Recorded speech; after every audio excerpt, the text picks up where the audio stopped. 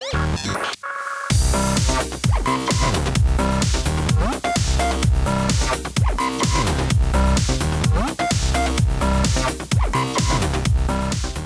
we're here with Dave from Kranenburg Concrete. Dave, tell us a little bit about the process you guys use when you go to construct your concrete foundation.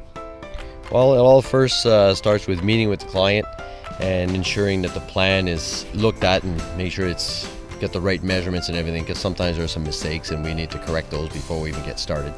And then usually we find out where you're building so we can decide from our experience what your soil conditions are there, and we'll recommend you a size footing. You still need to get a soil bearing capacity test to confirm those sizes, and after that, well, it's just whatever you need, we'll do it for you. And so what got you into the concrete business? this is a summer job. It started as a summer job and the summer's been real long. It's been 25 years.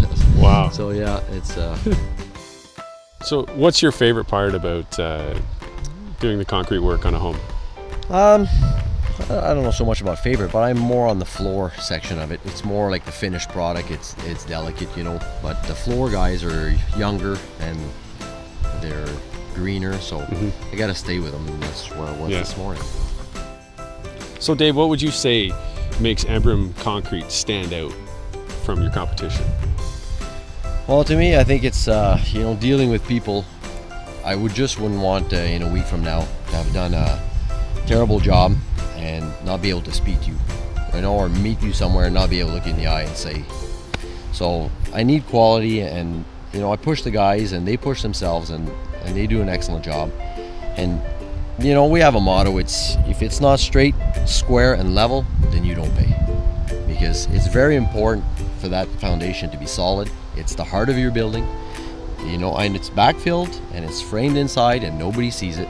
But again, it's like your heart, you don't see it, but if it's not there and it's not properly done, it's not going to be holding your house up. And it's important that it starts right off the bat. It has to start well. Wow, that's great.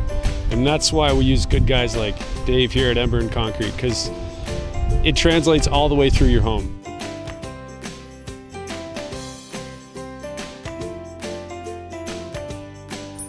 As you can see, the joint is seamless. All you see is a perfect pour with a perfect edge. This wall right here is a perfectly poured foundation.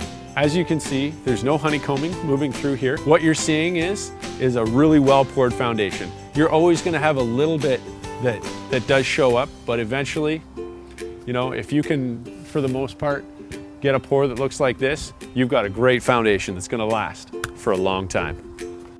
This is rare when it comes to putting the Delta wrap or the platon on your foundation. You see what our foundation guys do? They put an extruded strip that goes across the top here that seals the top of the foundation. A lot of builders, what they'll do is they'll put aluminum clips and then put a bead of caulking.